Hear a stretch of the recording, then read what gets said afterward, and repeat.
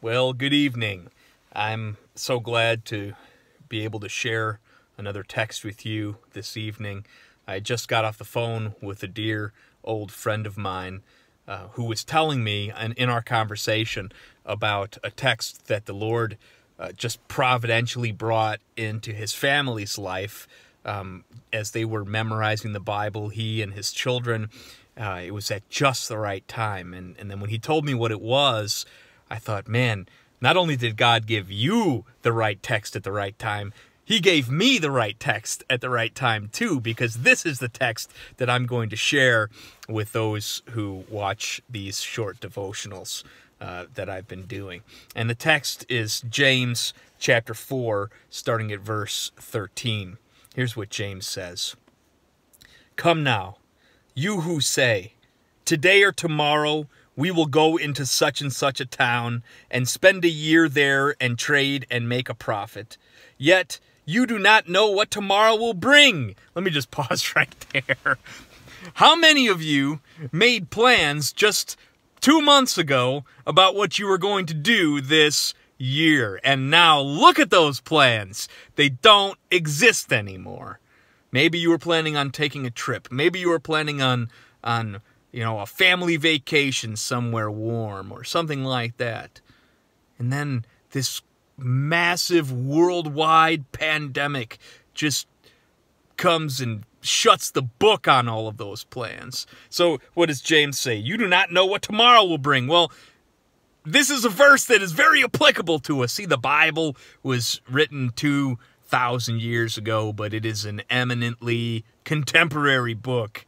It speaks to us today because the Word of God stands forever. It never changes, and human nature, people don't change from the time of the Bible till today. I mean, what I mean is, of course, people can change by the power of the Holy Spirit, but human nature is still human nature. That's what I'm saying. And we are not in control of the future. And our plans are really useless unless God is the one who gives approval to them, honestly. So the text says, yet you do not know what tomorrow will bring. And then it goes on. What is your life? For you are a mist that appears for a little time and then vanishes. Again, if there's one lesson that we can learn from what's happening in the world right now, it is that our lives are so fragile and short, and we will not live forever in this state, in this world. And I think maybe sometimes God uses something like what's going on, like a COVID-19, to remind us of the fragility of our lives, to remind us that we are but dust, but a mist that vanishes, says James. And so, if we can't make plans and be confident in the plans that we make, then what should we do? How should we live? Well, James gives us the answer to that too in verse 15. James says, instead of saying, this is what I'm going to do this tomorrow and this next month and that in the summertime, because you don't even know if you're going to be alive at that point. Instead of that, verse 15, you ought to say, if the Lord wills, we will live and we will do this or that. If the Lord wills, we will live. Because our lives are in His hands.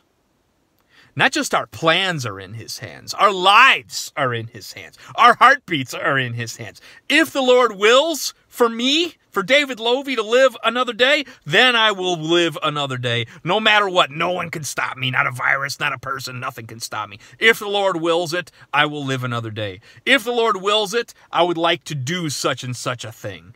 That's how we ought to act. That's how we ought to think. That's how we ought to pray. And we should never presume that we have all the time in the world.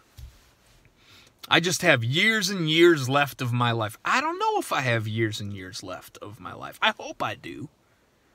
If the Lord wills, I have years left of my life. Now, you might say, well, that's fatalism. No, that's not fatalism. That is not, because fatalism is a mindless, deterministic, materialistic worldview. No, no, no. I believe that my life is in the hands of a God who actually cares, who actually loves, who loves me, who loves sinners. And he has a good plan. It might not be a plan that I would have chosen. It might not be the way that I wanted to have it, but God has a plan for our lives, and he is a good God, and he's going to work that out. And so we can ask him, Lord, please allow me to do such and such a thing. If it is your will, then you will allow me to do it. Amen. That's the right heart attitude. That's the way that we should approach our lives, actually. Every single morning, waking up and saying, Lord, thank you for today. Thank you that it was your will for me to live. And I trust you with my today, and I trust you with tomorrow, if you would be pleased to give me that. And God is good. His plan is good. It's always good. And like I said earlier in another video, that only the light of eternity will ultimately show how good all of his plans for us ultimately were. There are times when we feel severe disappointments, but ultimately God is the one who's working it all out, and it will all make sense in the end because of him. God bless you. Place your life in Jesus' hands. He is the good shepherd who cares about us. Amen.